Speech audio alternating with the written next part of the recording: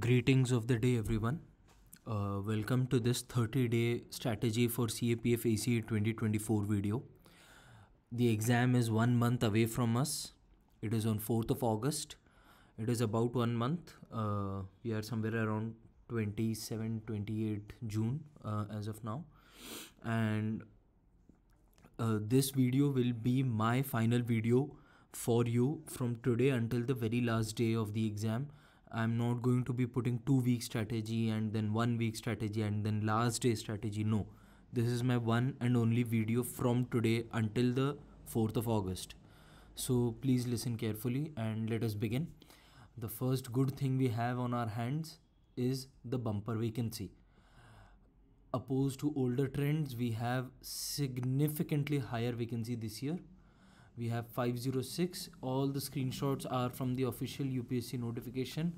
Please make good use of the 506 just because the cutoff is going to go very much down. For paper 1, it may go down, it may go much lesser than 140 than it usually is for your candidate. So this does not mean that the final list, the marks are going to go down.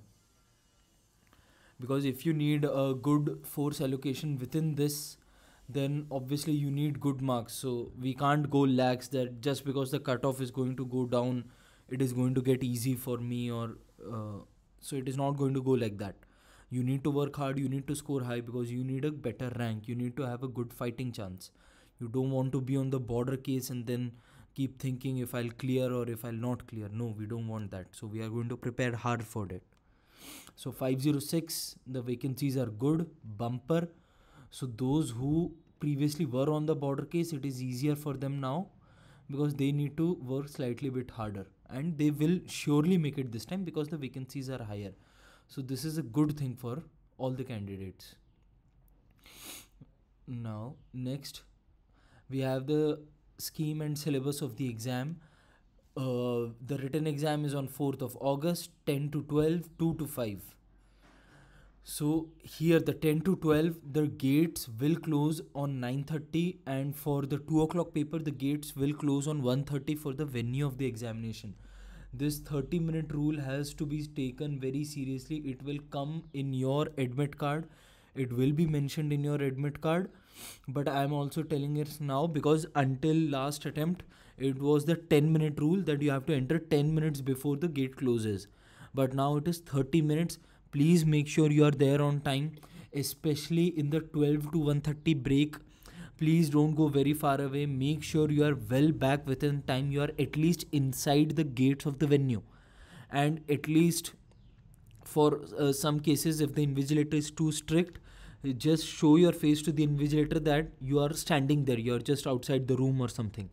Because I have seen some of my known people who wrote the forest service mains this year, who where this 30-minute rule was implemented for the first time, and they were standing right outside the room and they could not attempt the paper because they entered just 2-3 minutes before the paper started, although they were standing outside. So please see if your invigilator is strict, avoid any such spectacles.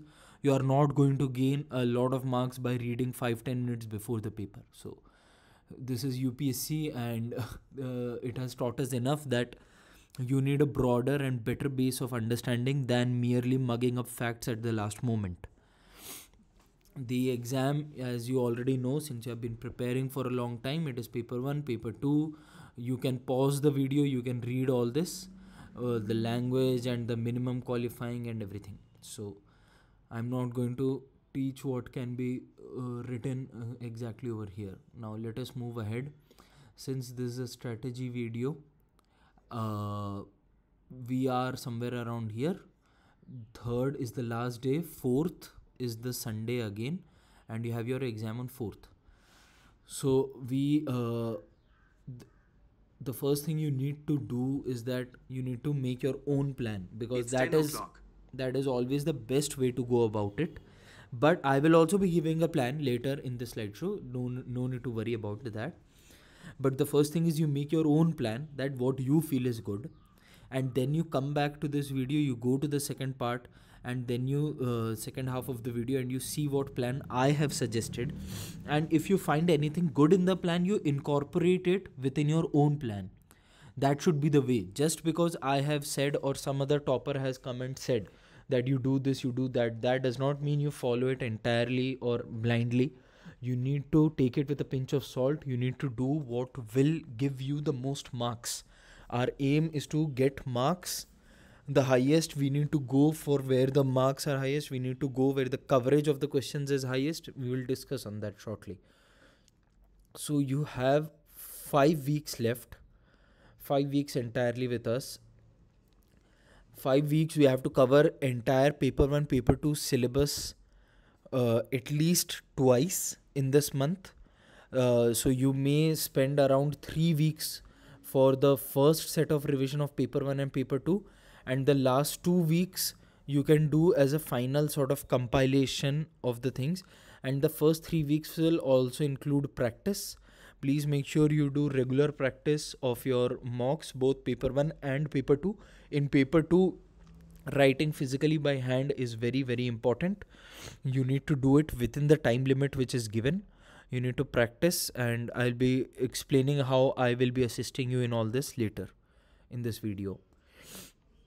So this is the first thing you have to go about it. The next is the paper 1 syllabus that is in front of us. All the screenshots are from UPSC notification. First is the general mental ability. This has been a scoring topic in the past years. Quant aptitude, numerical ability, you need at least 80% and preferably more than 90% accuracy in the quant questions. You cannot go wrong in this because the questions are easy. All the veterans and people with multiple attempts will get it right. So if your first attempt or you are very new, so please take care that you need to get good marks in mental ability.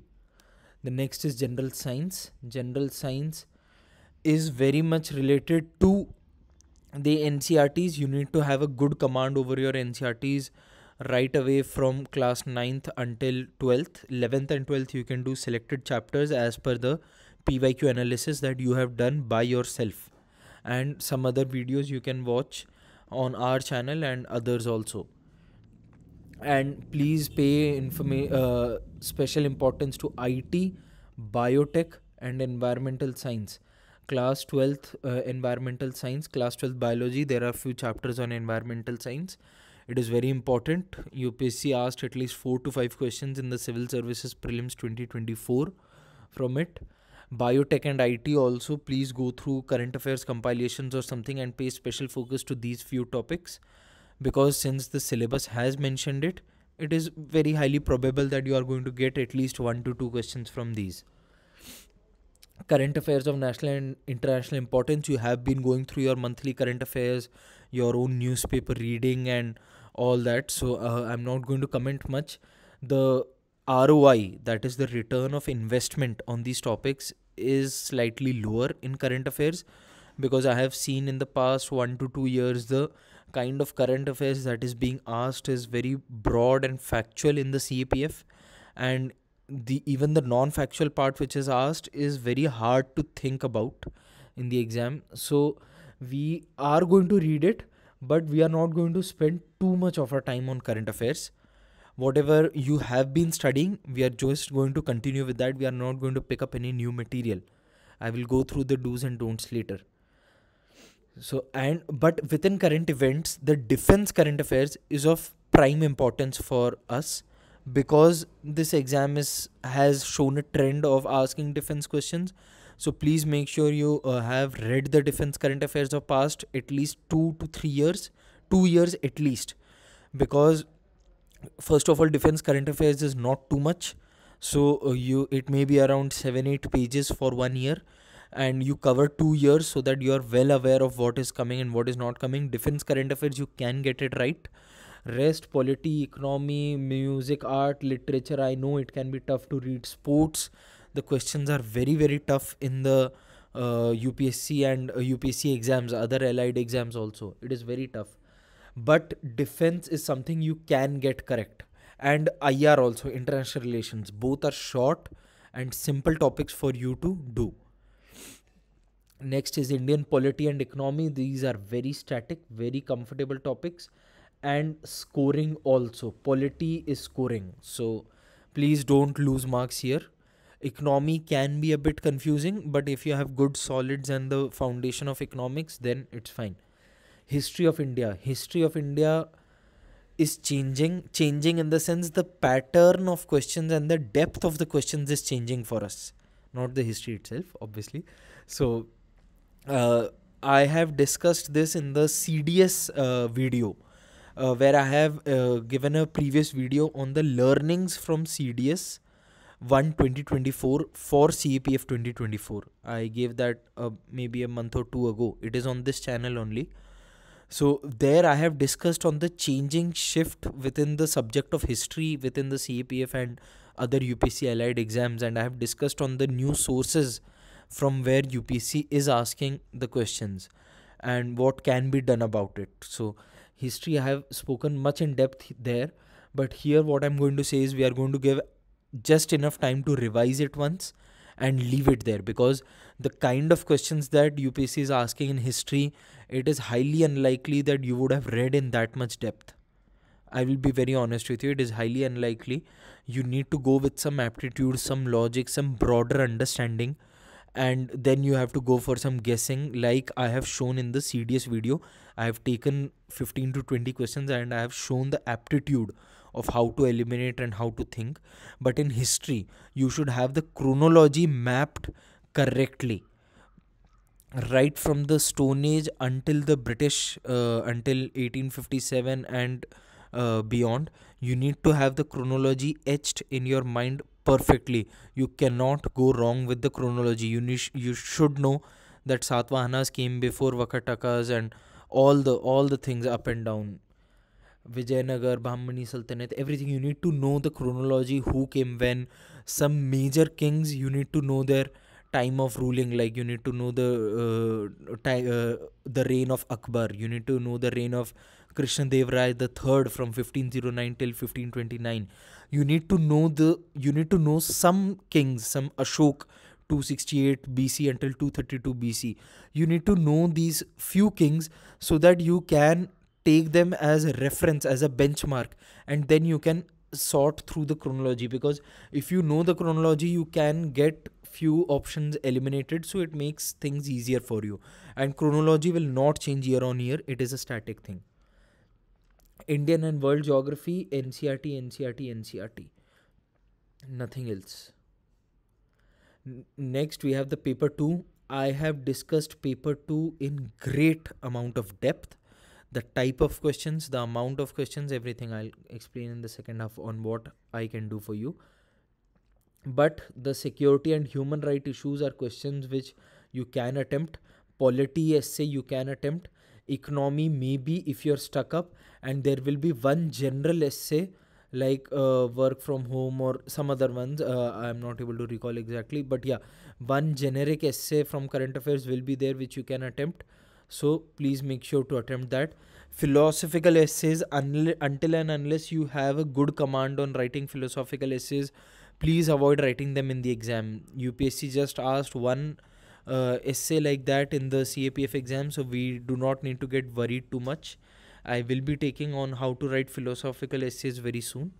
So if you need those videos, do let us know. Now let us come to the main point of this entire video. That is your the schedule for this month. This is my schedule, what I would have suggested for someone with a reasonable preparation, who has covered his or her subjects at least twice in the past and has their own notes for the subject. These are some prerequisites that I have assumed. At least if you don't have your own notes, you have a compiled material that yes, this is my one booklet from coaching or from whatever, that if I read this, my subject is over, like that. You don't need to go through multiple sources. First we start, I will go from the last day to beyond. The last day is 4th of August, that is the exam. 3rd I have kept entirely blank for you. That is, whatever you want to do, you can do. If you want to study, you study. If you don't want, you don't study. That is entirely up to you. I don't decide what you do on third. First and second, you read the defense current affairs and you solve the CAPF 2023 paper in depth. You solve it in the same timings, 10 to 12, 2 to 5, and then you do it by yourself. The analysis, you read the answers, you read the solutions, you prepare all the 4 options from the CAPF 2023 paper. If in an option A, B, C, D is given and C is the correct answer, you have mugged up C as the answer. But you need to read about A, B and D also in that, because UPSC has a trend of setting new questions from the earlier options. So it is going to take a lot of time. That is why I have given one full dedicated day for it with defense current affairs. The reason we are reading defense current affairs at the last is because whatever you read now, it will be very easy to recall just one day later. So that is a good thing. Then general science, polity, I have given one day because these are small and simple subjects. If you read them right before the exam, you will be able to recall a lot of it in the exam and it is going to go good. So these are high scoring, the brownie points which we need to score. If you read history at the very last day before the exam, first of all, you will lose confidence, and secondly, whatever you read in history may or may not come in the exam. It is very hard to determine that. But polity, general science, defense current affairs, these are sure shot questions which will come and you can attempt and you can get good marks out of it. That is where we are doing this in the last. This is my opinion. Economy, I'm dedicating 2 days. Geography 3 and history 3. So the last 2 weeks, like I have told in the starting of the video, the last 2 weeks are very important for the final leg of the revision. You need to get, if you are currently working in a job, try taking leave if possible, if your jobs allow it.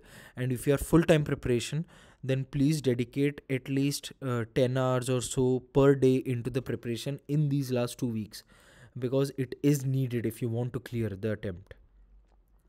You need to score good, you need to score high. I'm not going to talk about how much marks you need to score because it depends on the paper, and we will see that once the paper is out. So the last 2 weeks are going to be dedicated entirely to the final leg of the revision. It is just going through the pages, seeing that yes, I'm able to recall everything and all that.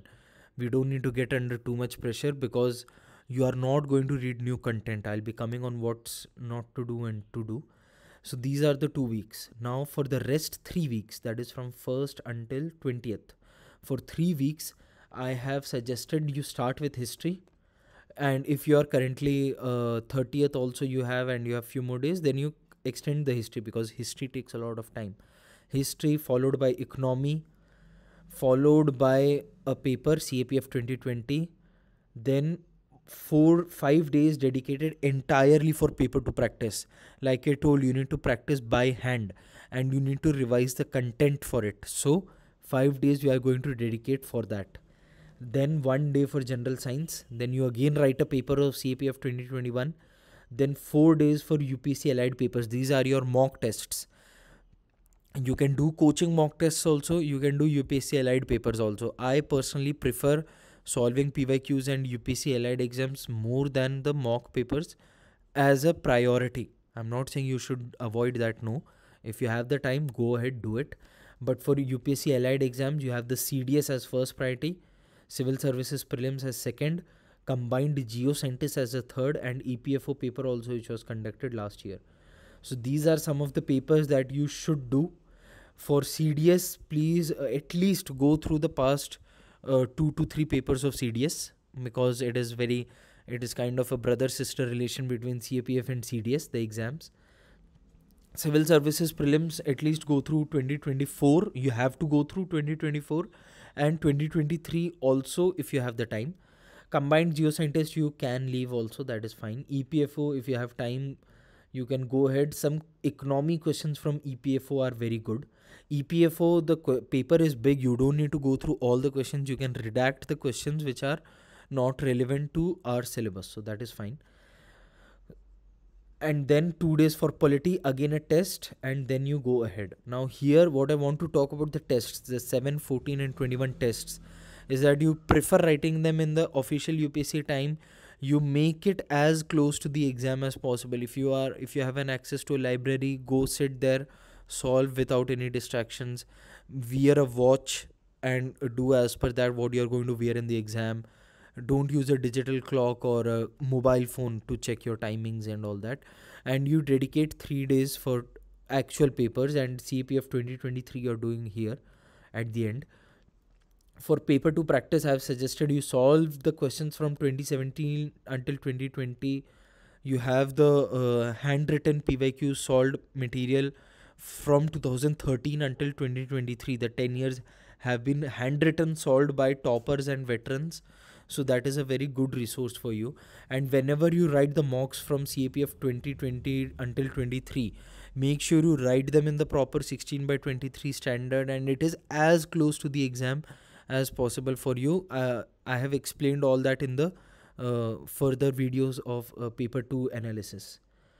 And UPSC other papers, these are the other papers which I would suggest. You can include your coaching mocks also if you have access to them. That is all right. That is dependent on you, on how much you are able to process in a day. Then your final last 2 weeks, I have already explained them. Geography, the NCERTs are important. Please make sure you have read the NCERTs. And throughout this 1 month, every morning you need to have a routine. Routine as in every morning you know you are going to dedicate 1.5 hours to current affairs, suppose. So in that 1.5 hours, you are going to go through your monthly current affairs. You are going to read the newspaper. Then maybe if you want to get into the MCQ aptitude, if you are finding it tough, then every day morning you take 15-20 minutes and you solve MCQs. MCQs as in you can take civil service prelims or CDS paper. Every day you solve 15 MCQs and you complete a question paper in a few days. So like that you can go ahead. And if paper 2 is weak for you, suppose, and you are very scared of essay, every morning after your current affairs revision, you can set a timer of 13 minutes on your watch or something, and within 13 minutes you write one essay. You take a PYQ, suppose 2020 paper you have taken, and then from question 1 to 6 you'll write in the next 6 days. So you just write one essay 30 minutes and get it checked by a friend, get it checked by someone, or get it checked by the handwritten PYQ solution that has been uploaded by the toppers, the compiled PDF from 2013 to 2023. That is a very good resource. So that is PYQ solved by the toppers and veterans. So you write your solution one morning in 13 minutes of time, and then you see what the topper has written, and then you can see how you can improve on your own copy. You can do this on a daily basis, and suppose 1 week, you can do it also 3 days. That one day, suppose 1st of July you have written one essay, 2nd of July you wrote one argument, 3rd of July you wrote 2 reports, and you continue this. So you 3 days you have a cycle, and 7th day you take a rest. So 6 days you keep continuing the cycle. Within 1 month you will be a professional in writing. You keep you only solve the PYQs. That is my first thing. Until and unless you have solved PYQs, all the PYQs in the previous attempt, then okay, you do coaching stuff, but PYQ are always the top priority. They are number 1 over everything. Next, I come to the do's and the don'ts. Do's, multiple revisions as much as I have given 2 revisions. You can squeeze in a 3rd revision, go ahead. You need to do as many revisions as possible, and I'm sure you have revised your subjects at least once to twice, all the subjects previously. That is why you're going to give the exam this year. If not, please get the revisions done. And just because someone has done 5 to 6 revisions very fast, that does not mean that your 2 revisions are lesser than that. No, if your 2 revisions are much more deeper, you may recall better than the other person. So just because your friend says he has done 7 revisions, don't get scared. Your 2 revisions may be much deeper. That is all right. Reattempt PYQs or solve easy mocks if you want. That is very true. I have been in this UPSC exams field for many years now, and I know as much as you try, the coachings try to emulate the UPSC paper, the UPSC paper is something else indeed. So the PYQs come first. I have repeated that ample times in this video, so I'm not going to repeat it again. Good quality sleep, food and rest. Please, okay? 1 week before the exam, try to eat home cooked food if possible. Consume less of oil. Don't try to get into lethargy. Don't eat too many sweets, especially at night. which disrupts your sleep cycle and everything. You get your sleep in order. If you are nocturnal, like many aspirants are, then please get your sleep cycle in accordance with the timings you need for the 4th of August. Please make sure of that. Please take proper rest. This I want to share, that if you sleep 6 hours and then you study for the rest of the day, it is going to strain you out very much. Rather than if you sleep for 8 hours in a day, that is a lot, 8 hours in a day. The rest of the day you may study less, you may study for lesser hours, but you may have better efficiency. Our aim is to recall better, to be efficient, not to spend more hours. We need more output than the input. So rest is very, very important, and not scrolling through social media, not wasting our dopamine and energy on these all these new things, the YouTube reels and so whatever, I don't know the name. So whatever these new things are, the 5-10 second TikTok videos and all that, please don't engage in such content. It drains you of your energy. It reduces your attention span. It is not good for the mental health of an aspirant. After the exam, do as much as you want, but prefer not doing it before the exam. Okay, so that is my personal suggestion. What you do in your life is your own choice, your own decisions. I'm here just to give a strategy, just to give an opinion. Don'ts, new book is not to be read. In my CDS video, I have suggested Upinder Singh and those things. If you're watching that video right now, it's okay, but don't go to a new book. Don't purchase new book and start reading it. No, that is a blunder. Only new content allowed is a current affairs content. Suppose you have a defense current affairs like I have spoken about. You may take from 7-8 pages from some coaching and you can revise it. Some table from a Telegram channel and revise it of all the military exercises. That's fine. But not too big a content that, oh, I have not studied medieval India until today. Let me buy Irfan Habib or Satish Chandra and read it. No, please don't do that. For polity economy also, if you have not read Subhash Kashyap or something, no, please don't pick up new books. Okay, please don't do that. You are 1 month away from the exam. If you pick up a new book, you will shoot down your confidence, and we don't want that. No major change in strategy of attempting the paper. Whatever strategy you have gained of attempting the paper, that I will circle the bubbles in this timing, as per page, as per the end, whatever strategy you have of attempting, please go with that. Please practice it every week, like I have given in the schedule. Please practice it every week and do not change it at the very last moment. How to attempt the paper and everything, you can see other videos. I'm not going to discuss that here. No tough mock attempt. Yeah, this is for the coachings, because they kind of put some different questions out of the trend of UPSC, and then our motivation goes down. So that is why. Then no last minute tips for Tukka. If someone comes and says that I got an instinct of attempting this, or this is how you do the Tukka, and all these things are going around on the market nowadays, please don't fall for that. And please don't spend time watching videos on motivation and all that. It is the discipline which counts, not the motivation. So that is one thing. I'll leave that entire discussion for another day. Motivation versus discipline. Yeah. How can I assist? Now I'm coming closer to the end of the video. How can I assist? I have already uploaded on this channel 4-part lecture series on paper 2, where I have explained first lecture on report, second and third on essay, and the second and third on argument, and the final lecture on essay. From the very basics, what pen to use, what paper size, until the intermediate levels I have explained there. I have not gone into the advanced tricks or very advanced, because you need a good command over the basic and intermediate. Good amount of handwritten practice by yourself. Then only you switch to the advanced techniques which are used in the civil services mains and other exams. And frankly, it is not required in CAPF that much advanced, because philosophical essays you can avoid in the CAPF. It is unavoidable in the civil services mains, but here you can avoid. So why go for all the extra thing? And because I know many of you may not have had a good command on the intermediate levels also, and we need to work on that. We need to write every day.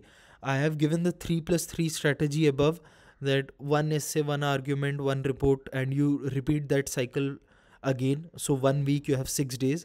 you keep doing that. You check with the handwritten CAPF P2 PYQ topper already shared. I have myself written a paper within this PDF, that is freely accessible PDF on the Telegram and the YouTube. You have the links attached. That's fine.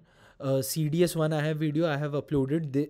These three things are my own. The CAPF I've written one of them. Yeah, so I have done these by myself. There are more videos on this channel which you can watch for paper 1 and paper 2, which are good, no doubt. They are very good. I have seen them myself also. Then I am planning for a few more videos on from learnings from the civil services prelims 24 for CAPF 24. And if you want me to make more videos like analysis of CAPF 2023 paper 1 paper 2, or analysis of CDS questions, you want me to take the aptitude thing again, like I have discussed in the CDS 1 2024, you want me to discuss the question papers with you, please let me know in the comment sections. And these are things from my end. Rest Abhishek sir will be uploading as and when needed. All the materials for free. If you need anything more, let me know. Lastly, again, best wishes for your CAPF 2024. Work hard in this 1 month. If you are a full-time aspirant, please dedicate everything. Remove all distractions. That is going to be my only suggestion for you. Remove all distractions. Reduce communication with the outside world. Get into your shell. Work hard in silence, and let your results show it for themselves. I hope to see your names in the written qualified list, and best of luck. Let me know any more needy videos you need before the CAPF 2024. And if you keep watching this video again before the exam or something, if you need it, all the best. Hope to see you soon. Good day.